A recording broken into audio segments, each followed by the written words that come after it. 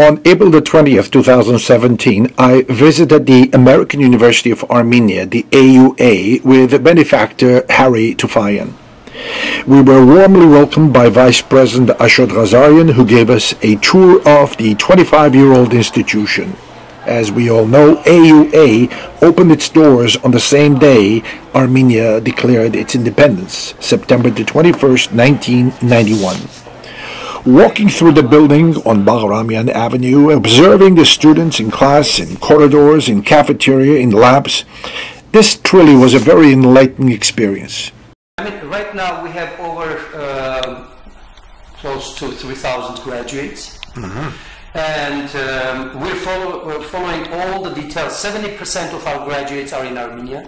We have a lot of students who went for their PhDs and now they're back and teaching here in our university. This is one of the most successful things that we established, because we have now working out sustainable faculty so that they can come back and teach there in alma mater. Meeting the present president of the AUA, the present president since 2015, Dr. Kiureghian, was a very equally unique experience.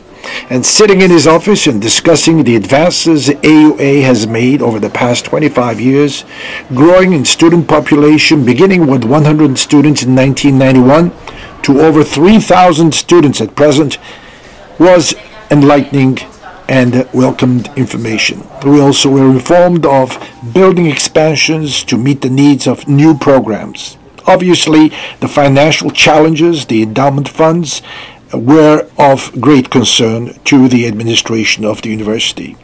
The inception of the AUA began after the Armenian earthquake in 1988, but it was through the generosity of Luisimo Manoukian, the AGBU, and the participation of the University of California that the dream of an American university in Armenia turned to reality. Today, the AUA, along with the Yerevan State University, is one of the top universities in Armenia. In fact, it is the only U.S. accredited institution in the former Soviet Union offering undergraduate and graduate education in business, public health, social sciences, engineering, and more. Yes, all our courses are accredited by Western Association of Schools and Colleges, which is in Western United States, and when they go back, they can request to transfer the credits, and of course they have to be careful that this course has to fit into their programs. For example, if they have all completed their general education requirements, then they have to make sure that it fits into their program. Walking down the corridors of this noble educational institution, one clearly follows the names of diaspora Armenians who have generously contributed and continue contributing towards the advancement of AUA. Paramaz Avedisian Building, Vartkes Dasmik Barsamian Building, AGBU Papazian Library, and many, many more. And the list keeps growing as the wall listing the 100 pillars of AUA keep growing. As the university grows, there are challenges that need to be overcome, and of great concern is raising money for scholarships so that to allow as many deserving students to attend the university. One of the more creative ideas coming up is the encouraging of diaspora Armenians, the youth, especially college students, to spend their summer or study abroad programs in Armenia. And we spoke about that with Dr. Kiureghian in hopes of attracting more young people.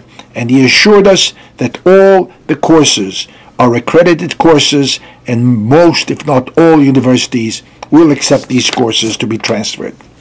This program of transferring and summer studying in Armenia was of great concern and of interest to Mr. Harry Tufayan, whose eldest grandson, Alex Nargizian, recently graduated high school and may want to study abroad, may want to continue in taking some courses in Armenia, thus connecting with Armenia, the homeland.